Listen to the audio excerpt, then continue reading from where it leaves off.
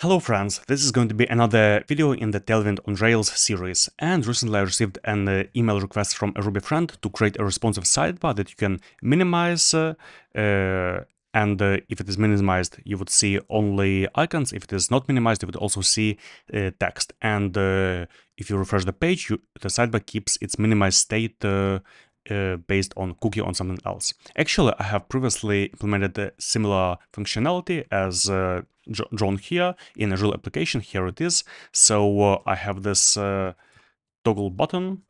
Uh, Here it is on the bottom of the sidebar. If I toggle it and refresh the page, it will stay toggled. If I navigate anywhere, it will still stay toggled. If I untoggle, it will also save the state. And you see, when it is untoggled, I see not only the icons, but the text. And when it is toggled, I see only the icons. And here is more or less the final result that we're going to have today. So here's the application that we've been building in this Tailwind on Rails series. Here we have a sidebar, and I have a couple of links and a toggle button. If I click on toggle, I don't see the text of the links, the sidebar is minimized, and I see just the icons. If I click untoggle, we also see the texts. So let's build this kind of application. First of all, I'm going to navigate to a branch where I still do not have this implemented. And here is the initial state of the application after these 7 episodes.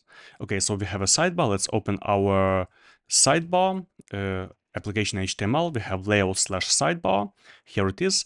And let's first of all do the CSS. So first of all, I will have a data attribute, data expanded equals true.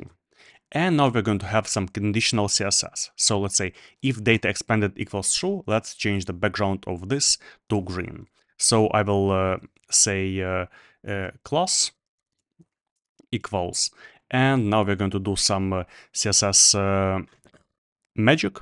So we'll have data expanded equals true underscore end, and we'll have background green 400.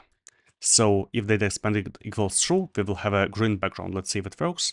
So now it is green. I will set data expanded to false, and now it is not green. And this is the principle based on which we're going to do all the CSS changes. Now we need a way to change the data expanded from true to false and vice versa. So we'll need to add a button. We're going to do this with stimulus.js. Let's create a controller, Rails generate stimulus, sidebar. Let's run the server again, bin dev, and I will open sidebar controller, and here I will have a toggle action, toggle. We will have an event, and let's add a button for this. I will add it in the bottom. I will have equals button to nil. I don't want to redirect anywhere. Data action, stimulus controller name sidebar, and the action will be toggle. Do, and here I will have the text toggle, and next to it I will have an icon to minimize. Okay, let's see how it looks. So here I have this toggle button, and when I click the toggle button, I have a full page redirect each time, and I should be also hitting the sidebar toggle. So I don't want to have the full page redirect. I will say prevent default, so event prevent default. And now when I click on toggle, I don't have a full page, I shouldn't have a full page direct. Something is not right, sidebar toggle. Okay, refresh. Let's see. Actually, it is a rookie mistake. It does not listen to prevent default because I did not set data controller sidebar. So I'm going to set it here. I will say data controller equals sidebar. Now let's refresh the page, and here now I click on toggle and I don't have a full page refresh. Okay, and now I'm going to change the state of data expanded on the data controller element, on this place where it is defined. So I will have const new state equals this dot element dot dataset dot expanded. And if expanded equals true, we will set it to false. If it does not equal true, we will set it to true. And I will say document.cookie equals sidebar expanded new state. I don't need to specify the path. Yeah, this should work. And we can log it in the console. Console.log document cookie, or better, just a new state. New state. Okay, let's click on toggle, and you see it changes from, no, it only sets to true. Why is that?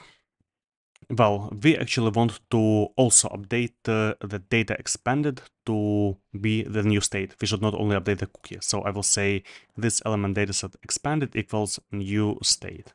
Let's try again. I will click on toggle, and now, yeah, it toggles from true to false. So looks good. And you see, each time I toggle, the color of the sidebar top changes.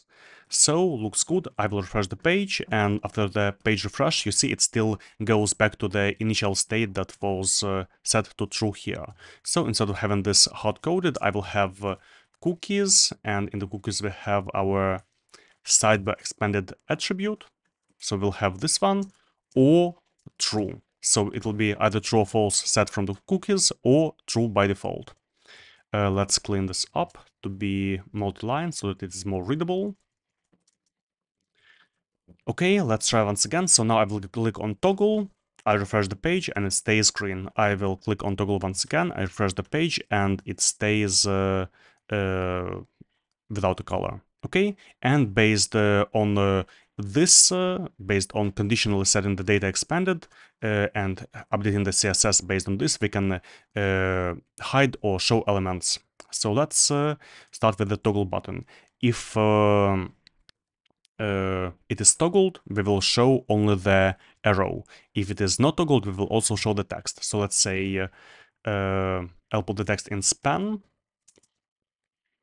and I will add class, and let's copy this. So if data expanded equals false, we will add the hidden class. Let's try again. So I have it as false now, I have it as true now, and you see it's visible. Let's also have this icon conditional. So we'll have the icon and yeah, another icon for the untoggle state. Let's okay, here it is false, and here it should be true. So yeah, now it is not toggled, and now it is toggled. And you see also the icon changes. Let's clean it up. We don't need this sidebar bottom text. We don't want to set the fixed width on the sidebar. We want to actually make it smaller when there is less content. So I will remove this fixed width. And you see now it is the biggest sidebar. I will make it smaller. It doesn't become smaller because we have the sidebar top text. Let's hide it, or we can add another link here. For now, let's try to hide it. So yeah, here we have just the sidebar toggle button. I toggle, I see only the button. I untoggle, I see the button and the text. And when I refresh the page, the state is perceived. So looks good. And in the similar way, you can do it for all kinds of other links. For example, link to homepage. Let's add a link to root path. We don't need any data attributes. I will have a house here. And home here. Okay. I will remove this conditional coloring. And yeah, I will have a home visible in both cases, but here we will also have the text. So here we have a house and home. I will click on toggle and I have only the house. And you see the sidebar takes as much space as it needs in both cases, but so I'm not hard coding the width, but I have text in the untoggled version and no text in the toggled version. So that's about it. Basically, we added a stimulus controller that changes the dataset expanded from true to false. We write it to the cookies. We have conditional CSS that, based on the data expanded attribute, shows or hides different elements. That's it. Thanks for being with me, and see you in the next one.